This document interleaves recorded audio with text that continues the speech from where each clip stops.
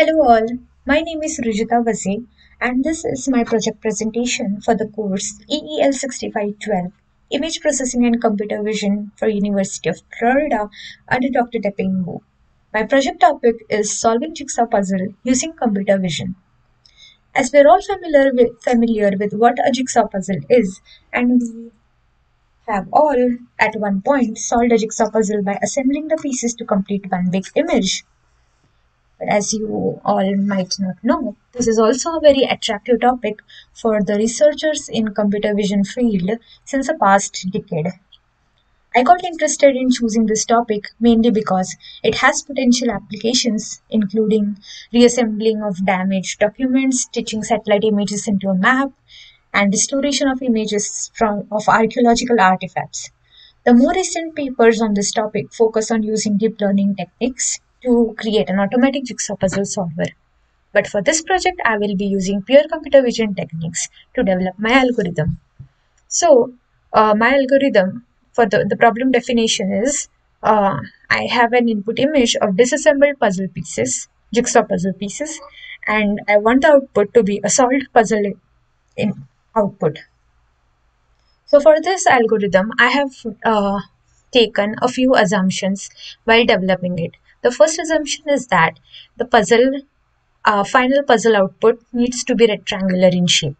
The second assumption is that all the puzzle pieces are canonical. That means they are squared pieces with four distinct corners, and the distance between any two corners of all the pieces is equal.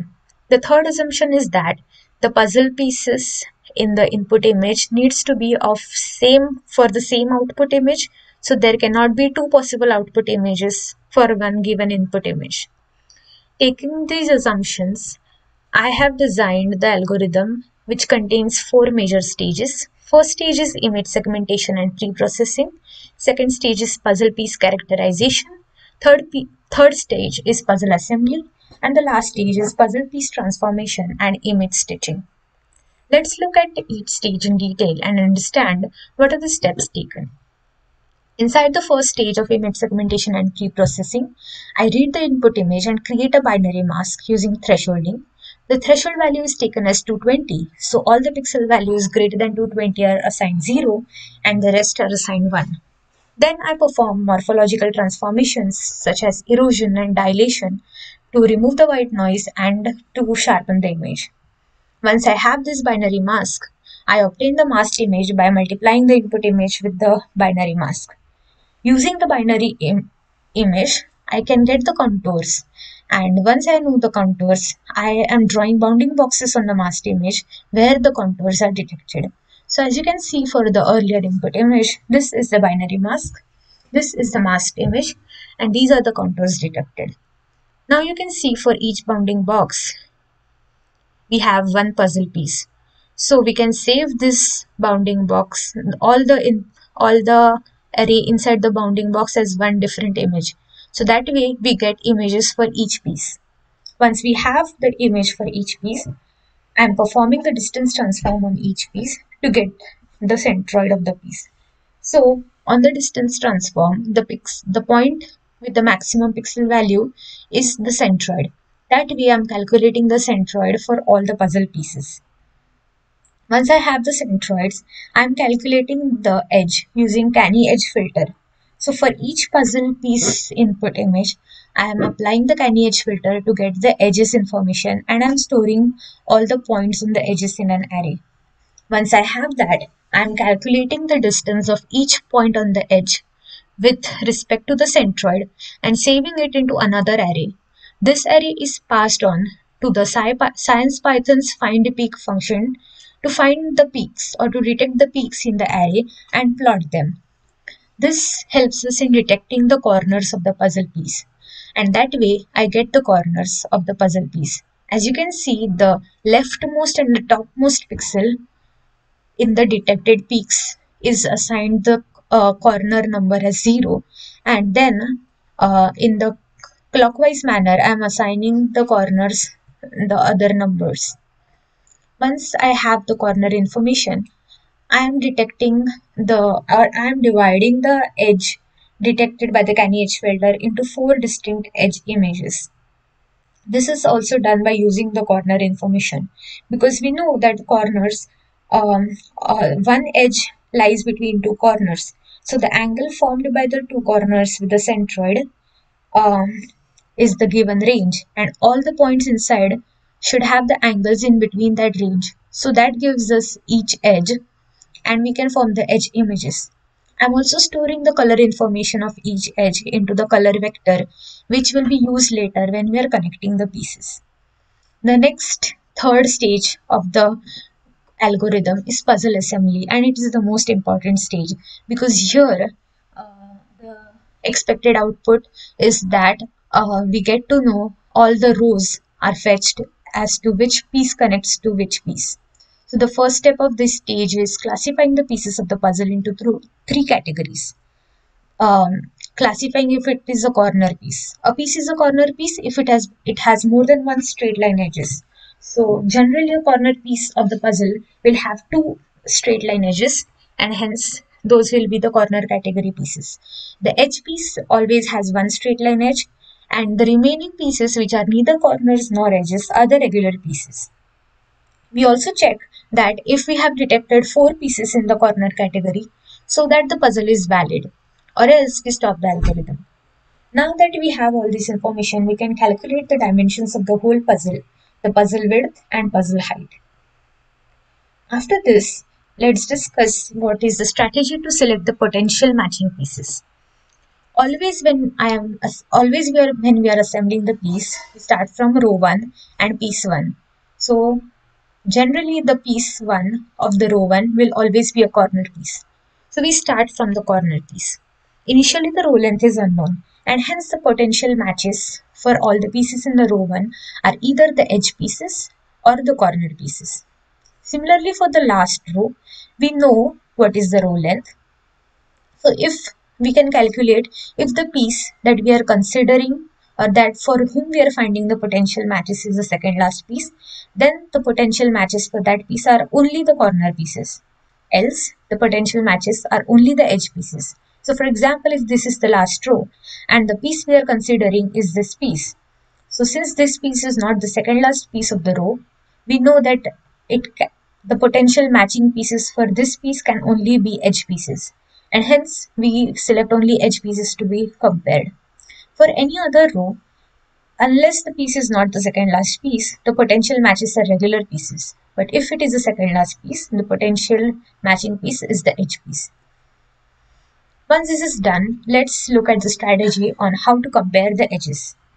So if uh, if we are comparing the edges of the pieces of the first row, then we compare the current piece of and the current edge with all the edges of the potential matching pieces, and we sort them according to the score.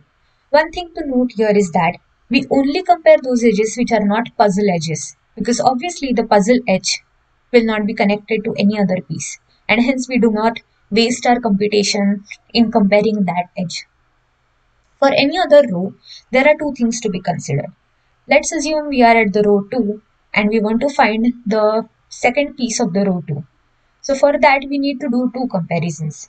We need to find the potential puzzle matches for row 2 piece 1, and also we need to find the potential puzzle matches for row 1 piece 2, because the piece 2 in the row 2 gets connected to the piece 2 in the row 1 as well, and also with the piece 1 in row 2, and hence we have to find two scores, and the piece which matches both or which satisfies both of these conditions is chosen as the best piece. Even here, we only compare those edges which are not puzzle edges, because puzzle edges don't get connected to any other edge. Now, what is the strategy of comparing and choosing the best match? So there are two methods which I have selected. One is comparing the edge shapes, and the second is comparing edge color. In edge shape comparison, the edges which are to be compared, I get the images of those edges and I find the score based on addition of the bitwise XOR. So as you can see, for piece 2 edge 0 and piece 2 edge and piece 6 edge 3, this is the XOR image, whereas for piece 2 edge 0 and piece 6 edge 0, this is the XOR image. Here obviously the sum of pixels will be low, and hence this indicates a good match. The best match is obviously the sum of scores, and the one with the minimum final score is the best match. Now let's look at the strategy to check if we have finished getting all the pieces of the row. So there are three cases where this can be, where we can know if we have completed fetching all the pieces in the row. So if the current piece is in the corner category, this applies for row 1 or the final row. Where if we have reached to a piece which is a corner piece, we know that we have finished fetching that row. Or second case is that we are not in the last row and the current piece is in the edge category. So that way we know we have completed that row. Or the third case is that we are not in the first row and number of pieces in that row equal to the row length. Because in first row we don't know the row length. Once we have finished the first row, we know what the row length is, and then we can compare how many pieces are there, how many pieces have we fetched in a row, compare that with the row length. If that's equal, then we know that we have finished fetching that row. Now, how to check if we have finished fetching all the rows? So that's also very easy. We keep an array of all the pieces, and whenever every time we find a piece in some row, we remove that piece from that array. So when the array becomes empty, we know that all the rows have been fetched.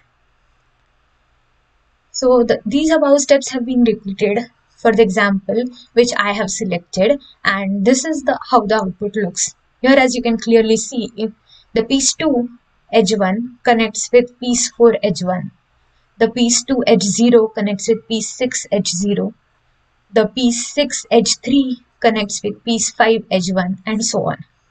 Once we have this information, we can transform the images using rotation matrices and warp affine function and shift it to a new position. Because we know that the first piece of the first row goes to the corner, we can form the transformation matrix such that those edges are transformed to the corner of the output image. Similarly, we can repeat these steps for all the pieces and get the transformation matrix. Once we get the transformation matrix, we transform each puzzle piece into the output image, and this is how the transformation and image stitching looks like. This is the final output that we obtain. Now let me show you how my project code works. So this is the code I have written for the project, which is written in Python. Once I run the code, first I get the input image. First I show the input image, the binary mask of the input image, and the masked image which I get. This is the first stage, that is image pre-processing and segmentation. Once this first stage is finished, I get the characteristics of each puzzle piece. And what are those characteristics? That is the centroid, the corner points, and the edge. And I display it here in the images as shown. I also display it in the masked image, where I have detected the corners and the centroid. As you can clearly see, all the corners detected and the centroids are detected correctly for this image. So this way we know we can proceed with the further steps of puzzle assembly. Because if one of the corners is missing or one of the corners is not detected correctly, then there is a high probability that the puzzle assembly would not be done correctly. Hence, this is a very crucial step, and you should make sure that all the corners are detected correctly. The next stage is puzzle assembly, and I'm printing statements as to when the assembly is completed. When the assembly is completed, my output is this big picture which shows the connected outputs, and I'm also saving the GIF into the results folder. This is how my result folder looks like, where I am storing the information of each piece, such as the distance transform, the centroid, the corners plot, which looks as follows, and also the transformation of how the puzzle piece is transformed, and also the edge images. This I have stored for all the pieces, and also I am storing the final GIF of how the puzzle pieces are being connected. As you can see, this project works on the given input image, which is a six piece puzzle. Although I have written this code for a large number of pieces as well, but due to time limitations, I was unable to complete the testing for other images. So for now, you can see that for the given input image, the code works perfectly fine. The later stages would be to add another puzzle piece and test it on that as well. Thank you.